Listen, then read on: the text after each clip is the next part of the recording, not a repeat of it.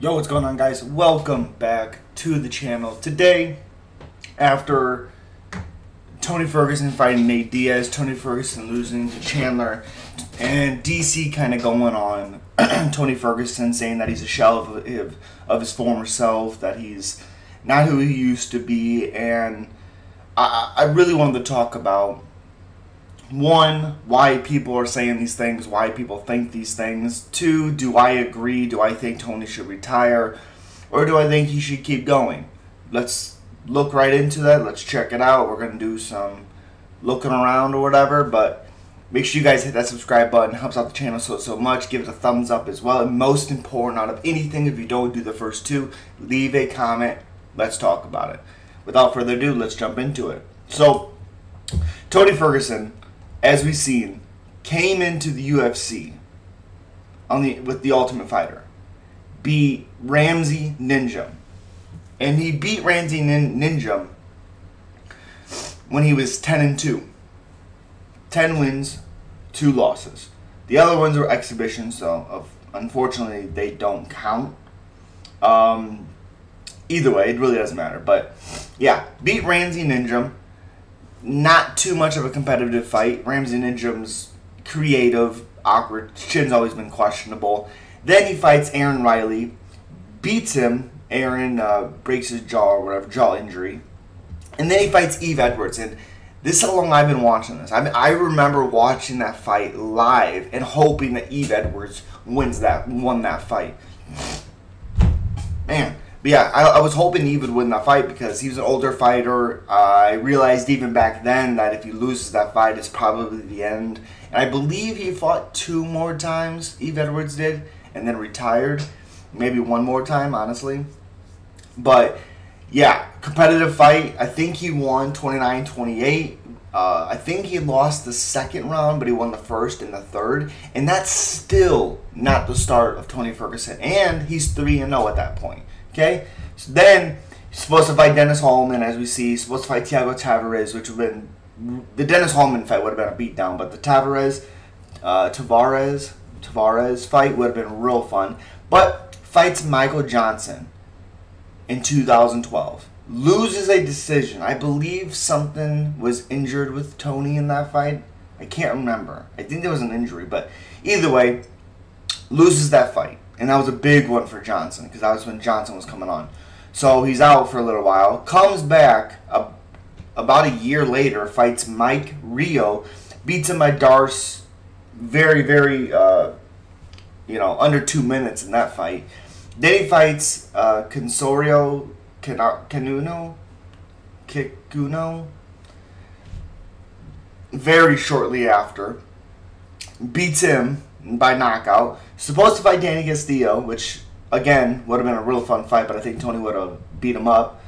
Fights him, beats him by split decision, which good for Danny Castillo.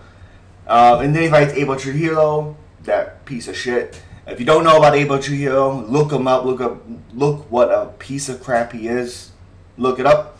Beats him by rear naked choke in the second round. Supposed to fight Yancy Medeiros, which again, one of a freaking fun fight, but with Yancy's problems with the ground game, I think Tony would have went through him as well. Fights Gleison Tibau, who's known for being huge, strong, questionable chin at times, but the one thing we know he's good at is his ground game. He's so good, and what does Tony do? Ran through him. Unbelievable. Then fights Josh Thompson. Beats the living crap out of Josh. And Josh is really good. Then he was scheduled the first time to fight Khabib Nurmagomedov. Doesn't happen. So instead, a month later, when he was supposed to fight him, fights Edson Barboza instead. What a freaking fight that was. If you guys haven't seen that fight, unbelievable. You guys need to go watch it. It's awesome. Then he's scheduled to fight Michael Johnson. Doesn't happen. Supposed to fight Khabib. Doesn't happen. Supposed to fight Michael Chiesa. Doesn't happen. Instead, he fights freaking Lando Venata. And that first round, honestly, was Lando Venata's coming out party. Like, people are really rough on Lando. I don't really know why. because besides the Charles Jourdain fight, the guy goes out there and puts his chin, puts his body on the line every single time he fights.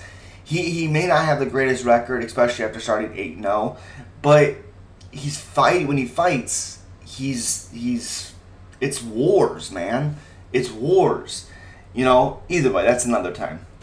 But beats Lando, Darce choke in the second, after getting almost finished in the first round.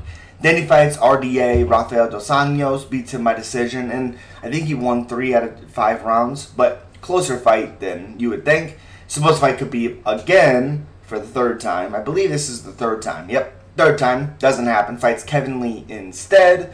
And didn't he get... Yeah, I think he got hurt in the first and then got mounted and still came back in the 3rd to triangle him and win the interim title. Then scheduled again to fight Khabib Nurmagomedov. Doesn't happen. Fights Anthony Pettis instead. Okay? First round, gets dropped, comes back, and really is turning it on against Pettis in that second round. Granted, Pettis hurt his hand, but it was a fun fight. Fights Cowboy on a very short notice fight for Cowboy. But of course, Cowboy takes it. And first round, there was chances for Cowboy, there was chances for Ferguson. Back and forth first round. In between, in between the second and the 3rd round. The second round, Tony was coming on strong. But in between the rounds, Cowboy blew his nose, his eye puffed up. There was a punch after the bell in between the 2nd and the 3rd that Tony had landed that broke Cowboy's nose, or at least broke it more, whatever. And then Cowboy blew his nose, and that was the end of that fight. Scheduled again to fight Khabib. Doesn't happen. Scheduled against Justin Gaethje. Doesn't happen. And then a little bit later, this is where we start seeing the downtrend. He fights Justin Gaethje, and Gaethje has a performance of a lifetime. Again, wasn't really preparing for Gaethje. Was preparing for Khabib. A lot of wrestling, stuff like that. You know, I don't think anybody could have expected Gaethje to put on the performance he had. Tony did hurt him at the end of, I think, the 3rd round. Dropped him in the bell ring. But not really, you know, yeah, he took a lot of damage in that fight. He showed how tough he was, but he was always still just going, you know, to get Gaethje.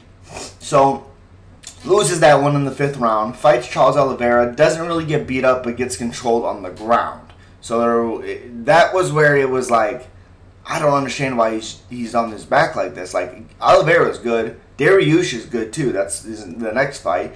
Kind of both the same fight, besides Dariush doesn't go for like a submission. He just controls him and beats him up. He does have his back a little bit, but he's just kind of controlling him.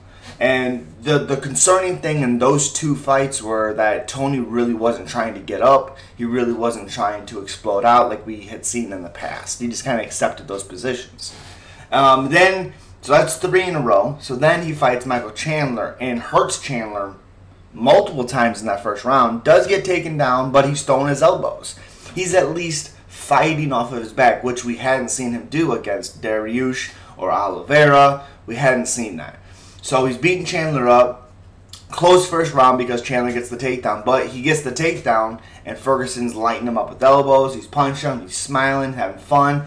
And then the second round comes and Chandler throws a Hail Mary, something that nobody could have planned, and connects on Tony and face plants him.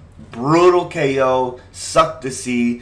Then, that was... what is that? January, February, March, April, May. May 7th when he got KO'd. Supposed to fight the Leech. September 10th, doesn't happen. Fights Nate Diaz and loses by guillotine in a competitive fight. Tony was having a lot of success standing because a lot of people are going to. Just because of Nate's stature. You know, he's okay with taking a punch to, you know, receive a punch to give a punch type deal. And... again, Tony has his moments. I was worried because it's only been 4 months and 3 days since he was KO'd by Chandler. Nate Diaz was a better fight for him to take because of that. I didn't like the Leech because Leech has big power in his hands. I didn't like Tony fighting somebody who had that big of power, because Tony didn't accept to take that time to heal his brain, his chin, and I didn't like that. So fighting Nate was a little bit more of a relief.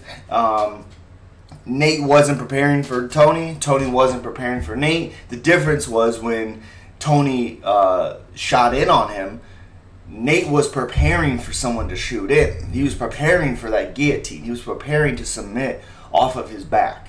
So, and Diaz set it up nicely and all this stuff, but you can't say the corner. I've heard a lot since this fight has happened that Tony messed up, he listened to his corner and all that. His corner wasn't telling him to take Nate down blind.